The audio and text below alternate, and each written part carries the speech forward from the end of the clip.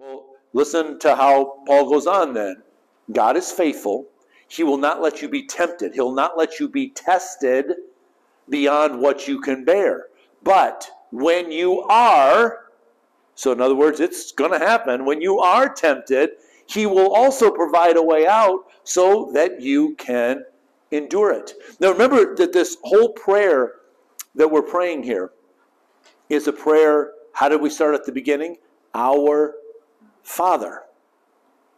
Our Father knows exactly how to test us, to reveal the purity that needs to be seen. Think about when you're in school. You might not have wanted to take a test.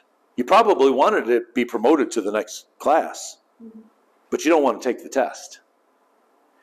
But one of the most loving things that your teacher can do for you is to prepare you for the test, to give you the test, and then to give you the results of that test. For a teacher to say, you're on your own, I'm not going to prepare you, would be very unloving, very uncaring. For a teacher to say, I'm not going to give you the test, you don't need it, you can just go on, would also be very unloving. Because you don't know whether you know what you need for the next level. Or for the teacher to give you the test, but not tell you how you did on the test, would also be very unloving. See, we need to know that we're ready for the next level. So Jesus is wanting, the Holy Spirit is saying, I'm going to take you. Now's the time. I'm going to take you to the next level, and you're ready for it. That's why we go through these tests.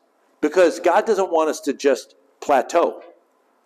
Because when we plateau, it's really easy to start just going down. It's really easy to just park it there.